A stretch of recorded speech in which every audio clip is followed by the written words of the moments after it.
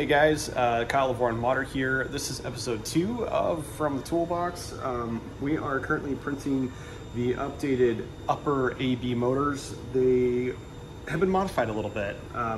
Let's take a little closer dive into this and I'll show you exactly what we're dealing with here. Okay, so as you can see here, we reallocated and repositioned the PG7 connector just to make it part of the design of the upper part there.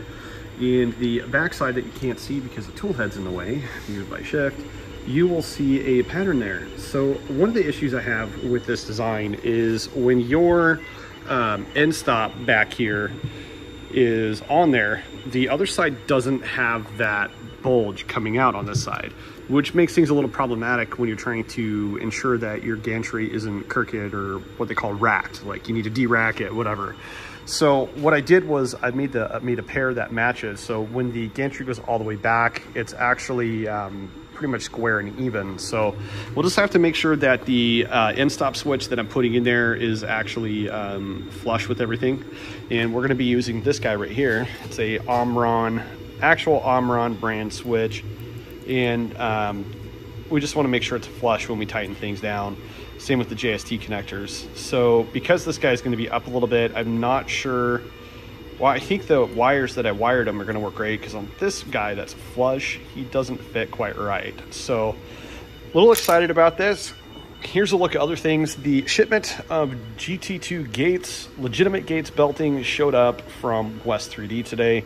I'm very excited about this. I love new belt and I'm excited to stretch the crap out of it. Not really, but you know what I mean. There is some artifacts that happen on these belts. If you look here, you see how it's gray?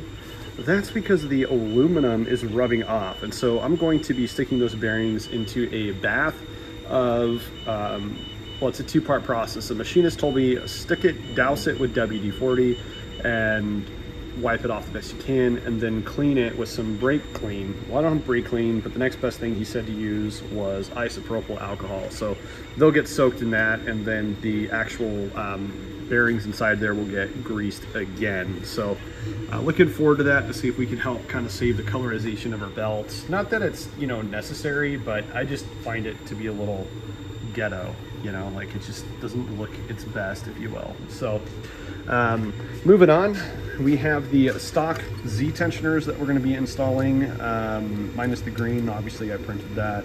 It was actually one of my first prints, and you can see how terrible the artifact is, deformation in it. We might reprint those just because the quality of prints that we're getting right now are just so fantastic that it kind of makes sense just to do it and have everything looking nice, new and shiny and pretty, so you don't have to do it again.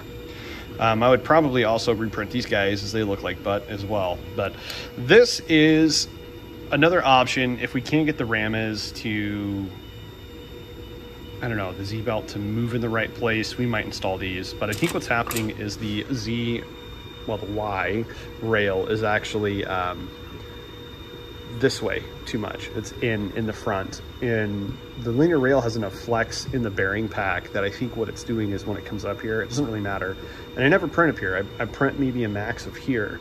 It never comes up here in anything I do. So I'm a little curious to see if that's really going to make a difference or not, but it needs to get square. I mean, obviously there's something wrong here. I don't like this. I feel like it's rubbing.